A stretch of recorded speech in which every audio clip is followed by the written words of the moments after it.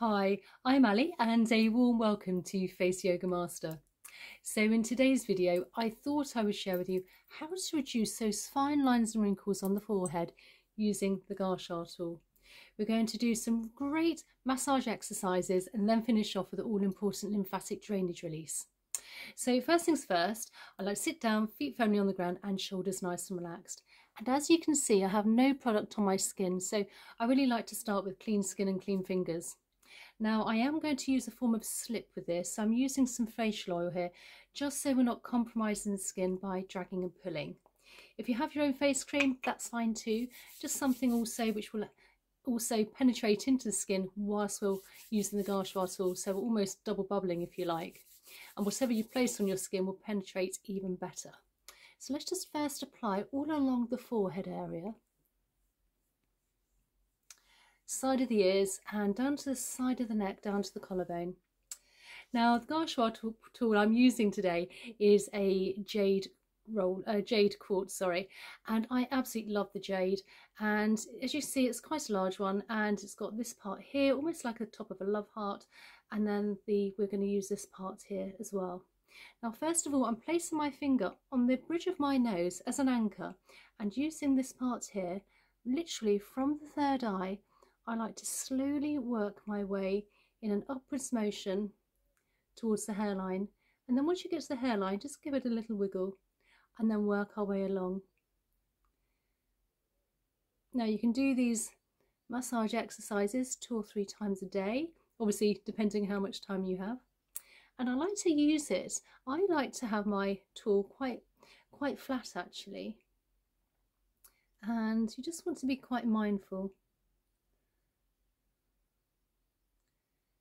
And to the temple, and then we'll work the other side again, placing almost under the eyebrow as an anchor and slowly gliding.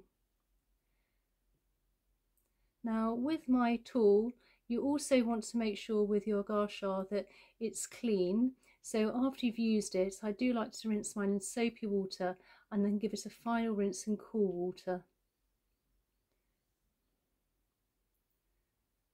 And then another wiggle there.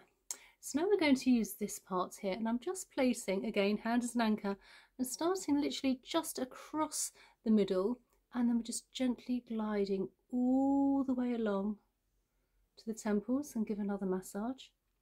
And this really does help smooth out any fine lines and wrinkles, as well as also helping the nervous system, so we calm nicely down, particularly if you've had a busy day and it's the end of the day. Again, slightly glide and along, and one last time. Now with the tool we can also do a little bit of fascia release, so we can tend to have quite tight fascia, and we can actually release it using the tool.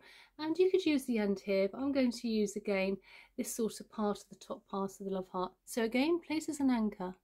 I just like to just massage in lots of different directions, particularly if you have a stubborn line, you can just really get in there. And I'm using a kind of a light to medium touch. You don't want to go too heavy-handed. Again, lots of directions there. Just breaking down any tight fascia. It's a really nice massage. And then on the other side, again, just lots of different directions. And then holding down all the way along. And then to finish off, again, we're just smoothing out very slow and mindfully towards the temples from the middle of the forehead. And along again, and again on the other side.